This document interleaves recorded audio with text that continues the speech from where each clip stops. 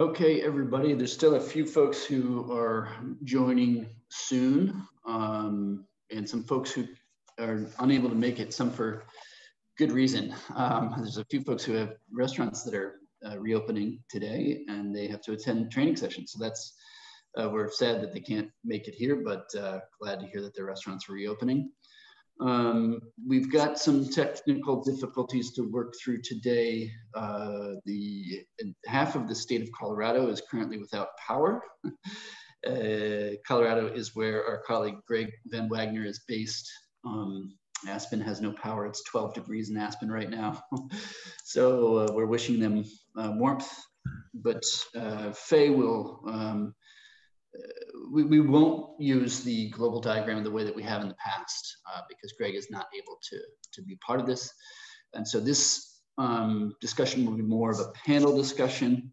We have 4 amazing producers here today: Vittorio from Santa Margherita, Enrico from Donna, Alessandro from Medici Ermita, and Valentina from Marchesi di Barolo. It sounds like some of you folks know these people, which is great. Perhaps you've met in the past. And we have, you know, a really interesting subject to discuss today. We're going to try to focus things as much as possible on wine, and specifically Italian wine in those markets, and how they are adjusting to the global pandemic. We understand, commiserate with all of you out there. We understand this is a very fraught topic. It's affected us all in many different ways. Some of you are out of work out there and maybe questioning what the future is for the wine profession. And we're here to give you some information about Italy and the markets that it's serving and how those have changed during the past year, really, and what the future may hold.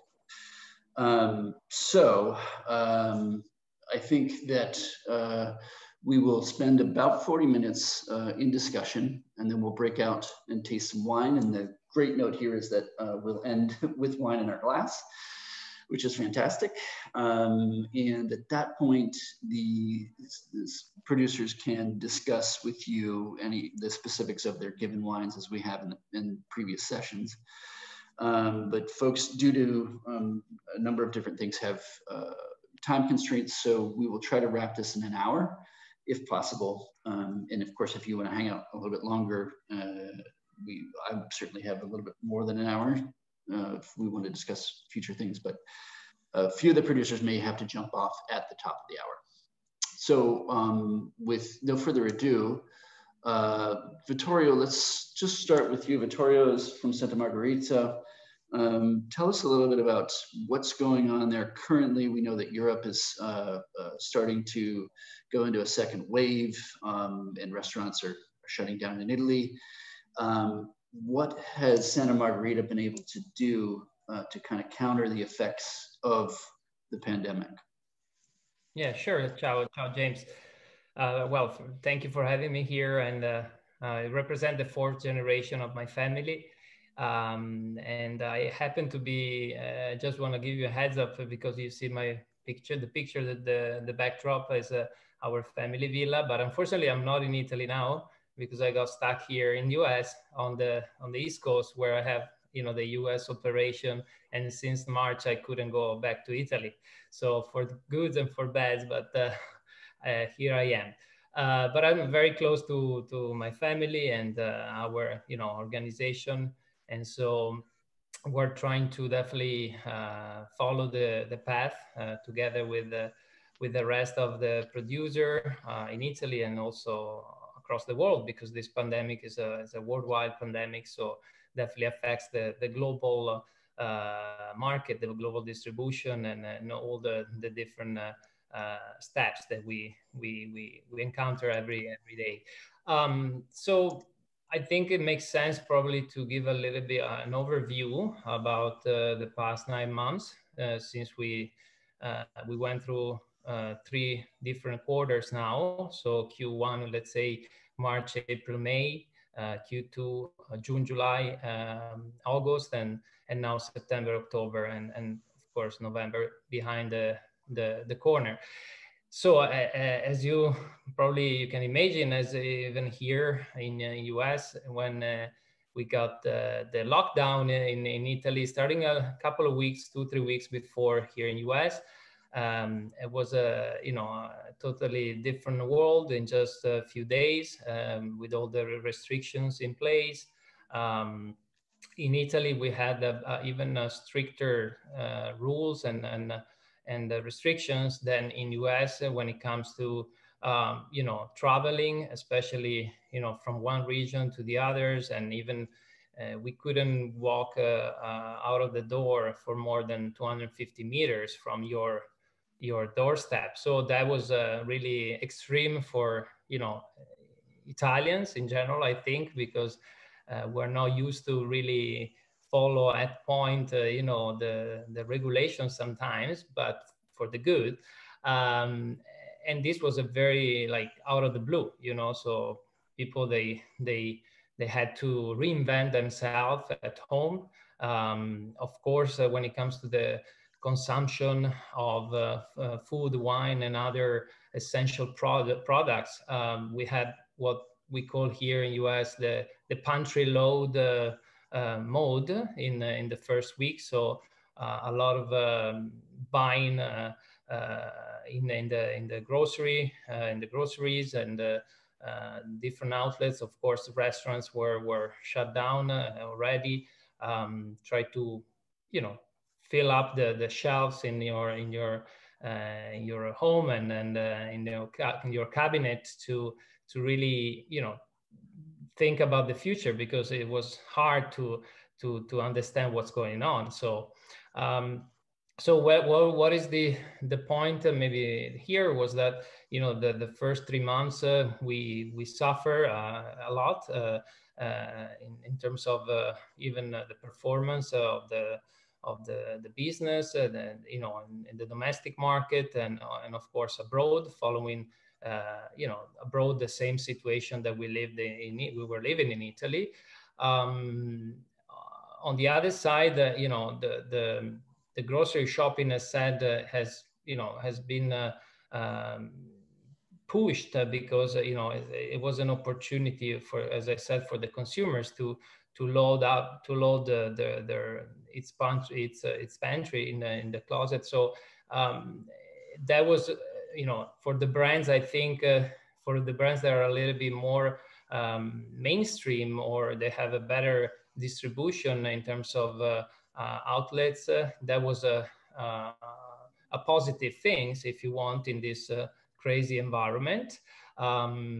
So the brand per se, Santa Margherita, as you know, my family also produces the other brands, and we have different estates and properties across the country, so we can definitely see and we experience both trend. So a brand like Santa Margherita with the the strength of the brand itself for the consumer mindset, and also I always refer to the concept of the comfort brand, the comfort food, the comfort wine that we all having somehow in our experience. So we got to see that kind of trend to really have a quick instant buying at the sidewalk, maybe for pickup or deliveries, right at the step door, and that was definitely in favor of these more heritage brands, or brands that have been around for a long time. They have gave the consumers comfort to really buy without even having too many questions, too many options, in front of them, because that's another important. Yeah, I think we're seeing that trend in the US quite a bit, especially early on when people were doing a lot of grocery shopping. It was like, oh, I know that brand, and I know that I don't have time to mess around and search for something more specific, and I want to get in and out. And to your point, Vittorio, I think that happened to a large degree in the US. So Alessandro, I'd love to hear from you. Alessandro makes delicious lambrusco, and this is a market segment that you know, has done quite well with restaurants, as we sommeliers have really gotten behind the deliciousness of Lambrusco in the past 5 or 10 years. So I'm curious to hear how your Lambrusco in general, and then the Medici Ermite specifically, how has your experience been? Lambrusco, I think, probably not the first thing that folks, general consumers, going to reach for in a grocery store shelf, but maybe I'm wrong. Thank you for delicious, James. Hello, ciao. So first of all, I just introduced myself. I represent the 5th generation of the Medici family. We are an historical winery located in the Emilia-Romagna region. So we produce Lambrusco, that is the local wine in the Emilia side. Actually, our winery export the 70% of the production, and we export in over 70 countries in the world. So actually we have like a global vision and a global strategy. We can tell also that we try to have like a commercial and marketing omni-channel strategy. And I think that has been very, very important, especially in this difficult period. So we try to sell in on-trade, and as you perfectly know, on-trade suffered a lot in the last 6-7 months. We sell in the off-trade, and actually it's 50-50. And then we sell in online. And in the last 2 years, we started to sell also for a very small percentage of our annual turnover directly to consumers. We have 2 wine shops in the city of Reggio Emilia, that is our hometown. And 1 year ago, we started also within private e-commerce, just for the Italian market, that for sure we developed in the last 5 years due to the COVID situation, as you can understand. So for Lambrusco, first of all, I talk about Lambrusco in general, then I will do a focus on our reality.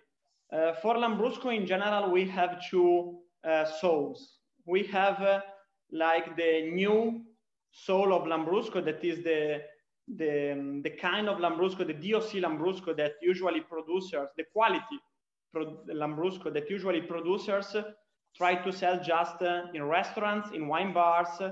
And this kind of soul of Lambrusco is the part of Lambrusco that is trying to recreate the image of Lambrusco, try to increase the image of Lambrusco. And producers started to do this kind of Lambrusco like 15, 20 years ago.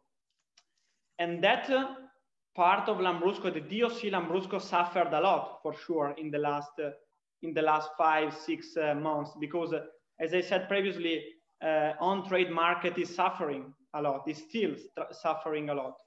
The other soul of Lambrusco is the IGT Lambrusco, and you can go in every Walmart, in every single supermarket in your country, and you can find easily 5, 6, 7 Lambrusco IGT. There is a huge difference in terms of price, and that kind of Lambrusco didn't suffer.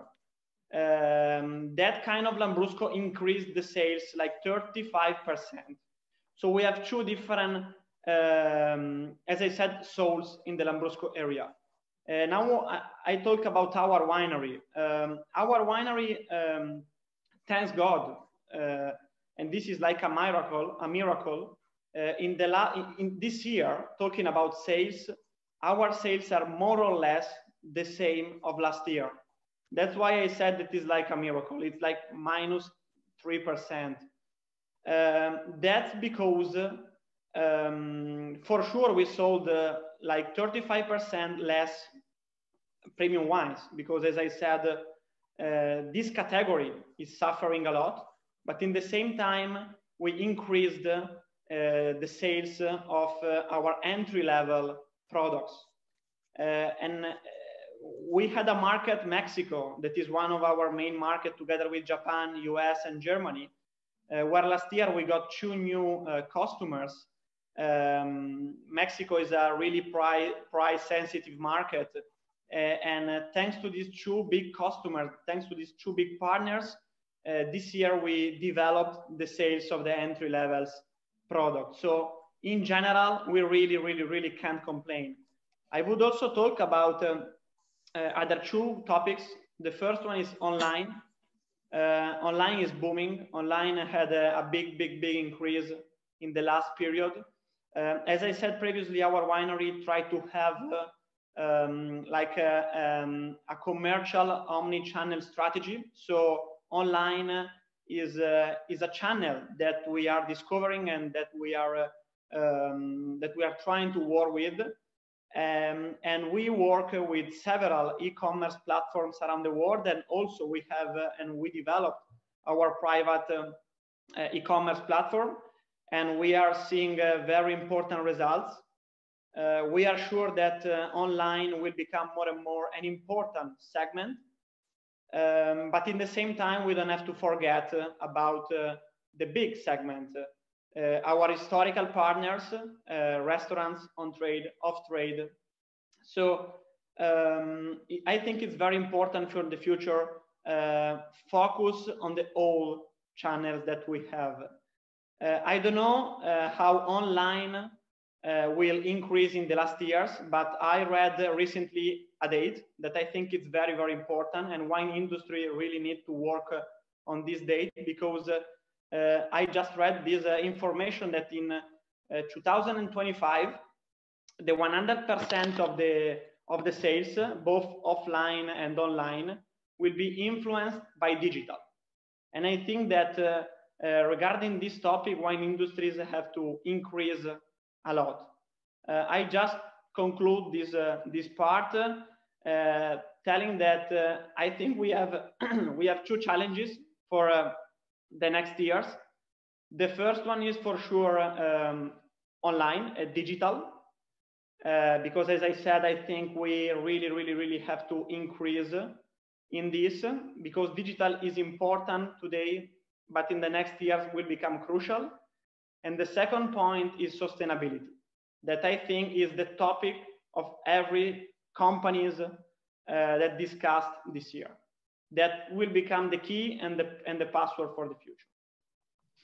I love it. That's great. I just want to interject here that, you know, as people are discovering new ways of bringing their wines to market, whether it be digital or traditional avenues, I'm seeing some really creative stuff out there. So I have a friend here in Seattle who owns a wine shop, and in the heart of things being shut down in March and April and May, she transitioned from, you know, the normal way of people coming into her shop and shopping for wine to, you know, this desk that she set up in the doorway. So people come to the desk and she says, "What do you want?" And they say, "I want Chardonnay." And she says, "Okay, you want, you know, something rich and buttery." And so anyway, she serves as kind of like a personal sommelier to these people. And actually her interaction with her clientele has grown tighter, because they can't just walk in and, you know, walk the shelves now. They've got to go through her. And it's really created this unique connection between her and her clientele. And, you know, digitally too, I've seen people do some really smart stuff. I'm excited in the breakout session to hear from folks stories like this about what's happening in your particular markets and some smart ideas that people have. I know restaurants are doing wine clubs, for instance. There's online pairings. You know, I've dreamed for years through Sound Foundation of doing an enrichment trip that's partnered with the Nebbiolo producer and the Alba Truffle Festival. And someday we'll do that. But we're, you know, locally here, we're going to try to do that, not through Sound Foundation, but through my business, to do that with a chef and a producer. And we might be able to get it done because it's digital rather than the logistics of getting everybody to Barolo. So speaking of Barolo, we have Valentina here. Valentina, tell us a little bit. So we've heard from Alessandro and Vittorio about how the market drivers for them being maybe the other comfort brands or the less expensive wines. I'm curious to hear how Barolo as a DOCG and as a label is dealing with this. Are you selling more Barbera, more Dolcetto, or is Barolo still strong? Where are things at? Well, that was the fear at the beginning, because of course, as soon as Italy was completely locked down, we saw especially online sector registered a flexion of something like minus 70% in Barolo sales. So we were very worried that this was going to be the trend for all of the period of time from then to now. But actually, after a little while, we started to see an inversion in this trend. In fact, today we are seeing, as Barolo denomination, Barolo DOCG, actually an increase in the sales of 5%. So not really much compared to last year, but definitely much compared to what was the data at the beginning of the lockdown. So the what we are experiencing here in Piedmont is that people maybe are purchasing a little bit less wines, but they're opting for the high-end ones. So we are a little bit worried for the other denominations. Of course, the whites, Dolcetto is suffering a lot. Barbera, which used to be our everyday wine, the comfort wine that we all had on our tables, now saw a little bit of a negative trend compared to Barolo. So it's quite peculiar, the situation here. And speaking to restaurants and to our clients, which now had started to work again until yesterday, we are seeing this also in the average purchases at the restaurant. They have, of course, less people coming in because there are less seated places that they can set in the restaurant. But the average expense of each person is higher compared to last year. So I feel like people that come in Piemonte may be driven by truffle in this time of the year, but also other attractions in the summer months, came here to allow themselves maybe some cuddles that they were not able to allow themselves before. That's fascinating. So I think in this market in Seattle, I'll just speak to that. We are seeing both of these trends, people going for the comfort, but then also going to the top tier. And some of that middle tier stuff seems to be suffering more so than either the top or the lower. Greg Van Wagner, are you out there? Are you able to comment on what's happening? Greg is, as you probably know, is based in Aspen. Aspen is a very specific market, obviously, because it's driven by skiing and outdoor stuff. And actually, I believe, correct me if I'm wrong, has actually seen, is not as disastrous as we might have thought in terms of the tourism there, because people, rather than traveling internationally, are traveling within the states. And Greg, if you can just comment on what the restaurant scene is like, if you are able to connect. Again, I know that you might not be able to. No, he's not here, James. I'm afraid he's not being able to connect. Well, perhaps we can discuss, how different. Oh wait, is he there? Yep. Sorry. If we start out. Oh geez. He's there. Well, if Greg, I can add something in the meanwhile, we are experiencing exactly the same trend. People are rediscovering what is locally close to them. So we are having a lot of course, Italian tourism, and in the summer months, also people from Germany, Switzerland, France but even the Netherlands or Belgium, they were all driving down to Piedmont, and perhaps they were stopping here. They were not going down south as they used to do in the summer months. So we did see an increase in tourism as well. We were missing, of course, all of the overseas, but big national and close by tourism too. So I would say that until now, the situation was not too bad, even comparing our numbers to the trend of the region so far. I think that we are quite in line. Just as Alessandro said, we are in a similar situation because we export in 70 different countries, but our market is split almost in half between Italy and the export. So in both places, at the end, I mean, we are, of course, seeing a minus in front of our numbers compared to last year now, but I would say that the balance is pretty much the same. So we lost a little bit in Italy. Surprises, of course, the countries in which there is monopolies like Canada or Scandinavia are doing pretty well, while the others are catching up right now. So even in United States, our numbers are quite solid at the moment. There's no doubt that people are drinking more than they have in the past, wherever they are. Enrico, I'm going to direct this question at you, but it's open to all four of you, and I'd love to hear from each of you on this, because I haven't heard there being any difficulties with this, but I had anticipated that harvest might be quite difficult, given that harvest crews are often come from different countries and travel is really limited right now. Did you have any troubles with getting harvest crews together?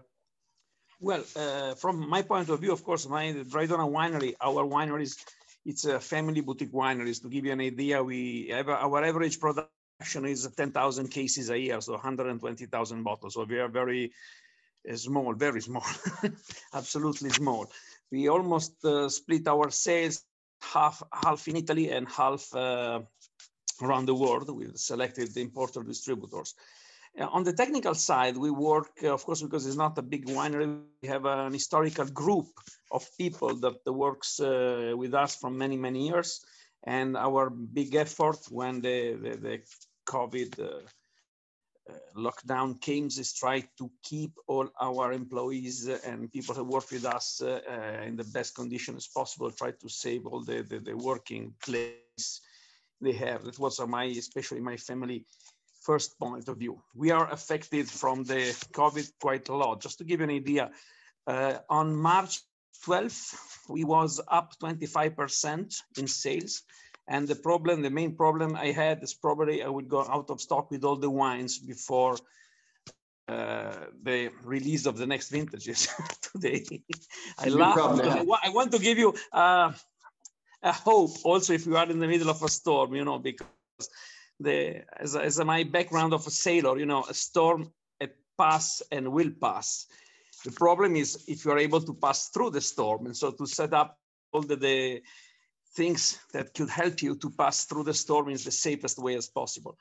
So our way, we produce red wines, Sangiovese and Cabernet Sauvignon that are very long lasting in the bottle. So we will probably put some more bottle aging of all our wines, and we for sure we will be able to pass through the situation.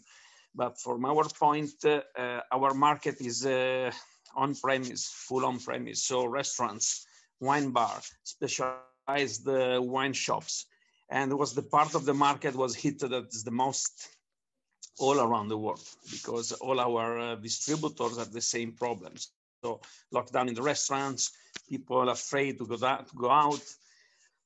And of course, we maintain, luckily, all the private customers used to buy from us, and the sales in the wine shop was run from the owner of the wine shop and the sommelier that run the wine shop in a very smart way, because I see many people very professional try to reinvent the way to be a sommelier. So be a sommelier in a restaurant, so you have the physical touch with the people, you can suggest something, you can introduce something, and you can also have an immediate feedback. If you let people taste a sip of wines, if you like it or not, they can change it. That you cannot have it through internet, because I can suggest you a bottle of wine and people buy a bottle of wine. If you drink it by alone at home, if you don't like it, you have double damage. You don't like the wine, but you didn't like also the suggestion you had, and you didn't have a chance to speak directly. I miss a lot the human part of this work. The most beautiful part of this work is the human contact and the friendship that I set up all over the world in more than 25 years that I ran around with my 2 bottles of wines around the world. And it's something that I think have to come back In the same way, the digital part will take a place that we cannot forget in the future. So, and the big trick will be probably be able to put together a human side and digital opportunities to run the market. Talking about the harvest was, for us, was not so complicated to do. So we technically have a very nice harvest, and we was at least lucky in the weather side. So we didn't have any too much water or less water kind of stuff. And we are pretty happy. I know this in some part of Italy, they had some problem to find workers, but I don't think was really the main problem at the moment, because again, I don't know exactly how it works, because I think we will be in this middle of this storm at least till next June 2021, at least. And after that, we just have to work, try to recover a little bit the damage we had at our little sailing boat in the middle of this ocean of craziness. You bring up a great point, and that is bringing the human context to wine. And I've had the opportunity to visit all of you in Italy, and I can tell you that it's just nearly impossible to bring the charm that you are charming, of course, in and of yourselves, but the charm of your wineries and the cooking. And I'm hungry right now because I'm thinking about all the great food that I've had at your places. But to your point, Enrico, I think that is something that we are just going to have to adapt to. And the way that we sell wine digitally is going to have to be more contextualized. You can't just be a bottle shot on a website. That's not going to do it. And then, people I see trying to follow the comments here. Ashley was mentioning that she has, she's doing some cool stuff with local chefs and home catering and dinners in people's homes. And that's, I think, one way of sommeliers kind of spinning this and keeping the context alive, because we do need to have that personal presence involved in wine. It really separates it from, most other beverages. Just curious, Vittorio, did you have any issues, or anybody else, Valentina or Enrico, did you have any issues with harvest? Not really, not that much. Also because, in Europe during the summertime, you could travel again. So they lifted the restrictions. So whoever, whatever was the need, the labor needed, you could pretty, have it anyway. So no, I mean, I align with the rest of the panel in terms of experiences and strategies that we put it in place. Just to conclude my part, as Alessandro and Valentina and Enrico were saying. So I think we're all on the same boat, and now we have to just think about the future, be positive and proactive. As Enrico said, selling a bottle of wine at the restaurant is different than online, of course. I would see some opportunities to get out of this crisis for our people, our fellows on the floor, even looking opportunities at the, in the right specialty shops today. They will probably become like a sort of a channel to still selling those niche wine that they have a pedigree, that they need special care. And so why not? So just reinvent themselves on a different role, but talking about the same things. That could be an opportunity from my opinion, at least. I appreciate that. I think, one thing that's in the back of all of our minds, it would take a whole nother hour plus, or maybe a week, to discuss, is the future of the sommelier and the future of restaurants. And I firmly believe that sommeliers will still be around as we go through this thing. Our roles may change, right? We might do it in a different fashion. But I think that, again, that human connection is what gets people excited about wine, and it might happen digitally.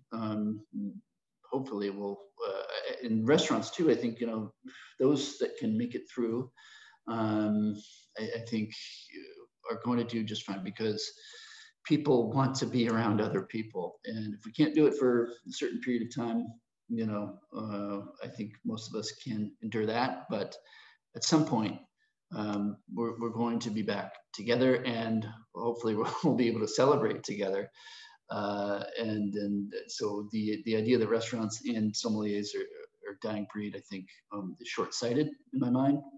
Again, we could talk for hours about that, but Valentina, can you tell us, was harvest different for you this year? Well, it wasn't really different. As Vittorio said, during summer it was so quite easy to travel. So even workers who don't live here all of the time were able to come. It's more difficult now. So right now we're seeing a lack of people that used to work in the weeks and then the months after the harvest. So now we are seeing the real difficulties. But the harvest went well. This year's been splendid. We had even a lot of quantity, so great quality and a lot of quantity. Of course, there is some nice hopes for the future. And I think that this moment where we were all separated and we were so close together thanks to the virtual meetings and the dinners. I was reading now Jen, who was reminding me of the beautiful event that we did together, helped us to understand how we can use these tools. But as Enrico said, we have to implement this with real life, because what I'm personally experiencing is an inversion of trend even here. At the beginning, we were also excited about this virtual gathering, and now we can't go back to meeting in person. So I think that here can rise even more opportunities of understanding how to use these tools in the right way, how to communicate in a clear way, maybe even more professionally as we did before with tools which we didn't know how to use so well. So of course, this was the moment where we could all study and rethink about our communication and marketing strategies and being more professional from now on. And Alessandro, how about you? Regarding the harvest, we had the harvest went very well. In terms of quantity, we had 30% more than last 3 years. We came from 3 very, very bad harvests in terms of quantity. And also for quality, we had very good characteristic, organoleptic characteristic. The acidity is great. And regarding the point that Vittorio, Enrico, and Valentina discussed before, I totally agreed. And I'm also glad that Elise is here, because she is one of the last people that I saw in person in March in my last trip, in my last tour. So it's beautiful to see and to remember like the last people that I saw and I touched in person, because at the time we could touch the people. So exactly right, and you could also serve them delicious lasagna. So we're gonna have to figure out a way to digitally transmit your grandmother's lasagna to everybody out here, because it's really an insane experience. And Valentina is, you can see her background. There's a cask of that background. We should definitely touch on that cask in the breakout group. But if you're not in that breakout group, it's a very old cask, and there's a story behind it. But maybe the important thing to remember about that is that, you know, wine endures, and we've seen hard times before, and yet these ancient casks are still around, and we're still making wine and still drinking it and still selling it. So this is exactly the lesson that I think we are all learning. As Enrico well said, we are in the middle of a storm. We just have to understand how to survive from this and how to address the new situation which will come after this. Speaking with, of course, in these days, in these months, we had the opportunity of being closer to our families, to make more discussions also internally and understand how we feel about all of this. And speaking with my dad, which I was able to spend more time with since the compared to the past years where I was always gone and traveling all over, I really understood that these are moments of transitions. And just as Alessandra and Vittorio and Enrico in his future we saw a lot of different situations in our history, yet we're still here, just as these casks that you mentioned that have 200 years and they still perfectly accomplish their job, which is aging wine. So I'm sure that there will be a future for all of us. And just as we got out of every situation, we will be out of this one too, especially if we're all together continuously discussing and understanding how to do better in the future as we are doing now. That's great. I'm glad you brought up your father. When we visited you, Valentina, I don't know if you'll recall this, but we were dining in your restaurant and having a lovely meal, and your father walked in, and you hadn't seen him in weeks or months or however long the period of time was, and there was just this embrace that was so lovely. Those of us on that trip will never forget that moment. So thank you for those reminders of endurance and family and the bright things that we can take to heart through all of this. Greg Van Wagner, if you are available, I see you there. Let's see if we can hear you. If you can talk a little bit about Aspen and what that market is like right now. Well, so hi everybody.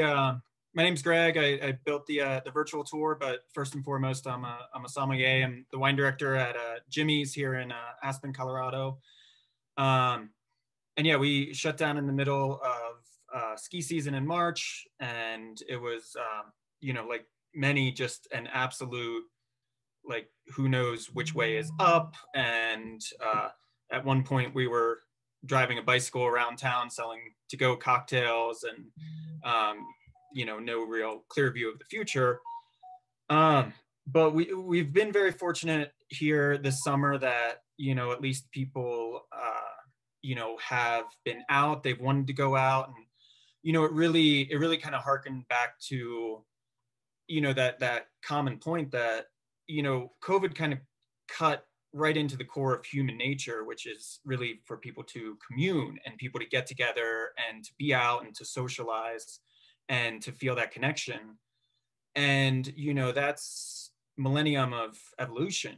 You know, it's so difficult to pull back on that need to be in person and that need to commune and to talk with the sommelier, to be out at a restaurant, and to just be out in public and talking with people, that, you know, we've been fortunate that it's encouraging to see people, you know, kind of come back to that and come back to that core of human nature.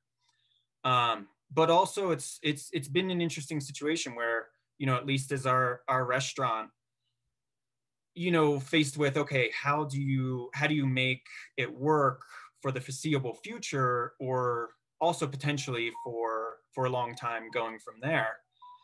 And it really brought us back to this point of, you know, all of a sudden considerations and questions that we had before that were off the table are all of a sudden no longer off the table. So we really began looking at every piece of our operation and say, okay, all of our last 24 years as a restaurant, we did things with one general philosophy. You know, is that the philosophy that will continue in the future? And at least for us, you know, the overriding philosophy was to say, okay, well, you know, you always scrap for the last dollar. You scrap for this, you stay open longer, you stay open later, you go further into the off season. And we're only busy about 7 months a year out here, but that was always our philosophy. We were the latest restaurant to close. We would always kind of scrap for the last thing. And it shifted to, okay, the last dollar is no longer there. So how do we run the leanest operation where, you know, we went down to 5 days a week? That was unheard of a year ago. And you find random things. Our consistency is up because the same crew works together every day. Our executive chef works with every chef in the kitchen every day of the week. And so it's still a major learning process, and who knows how it's going to end up. I'll let you know in maybe a year or sooner than that. But it's more just every question and everything is on the table. So we're willing to explore every option and see how we can weather this. And you know. That's great. I think one of the things that it would be great if there could be some kind of billboard that goes up across the United States saying to the general consumer, restaurants are better than they ever have been, because you've got, you know, GMs waiting tables, and you've got the actual chef in the kitchen cooking, you know, and maybe working a few stations. And to your point, like the really the core staff is tighter in some of these operations, so you can have a great experience, even though everything's bizarre and weird. Okay, so it is almost 50 after the hour. I think we should jump into breakout groups. A couple things I want to note before we do that. First thing, Lynn will kill me if I don't mention that there is a survey that we would love for all of you to fill out. This is really important. We realize that surveys are kind of a pain in the butt. It's only 10 or 15 questions. It'll take you 5 minutes max, but it's really important for everybody to get this feedback from you. We always are looking to improve. That this has been an enjoyable experience over the past 4 weeks. I've had a lot of fun. I feel like I know some of you, which is kind of incredible, given the difficulties of this time and this medium that we're using. And gosh, I can't wait to get back and be in Italy, and hopefully with some of you folks in the future. So thank you for your patience through all of this. What else do I want to say? Let's taste some wine, yeah? Shall we?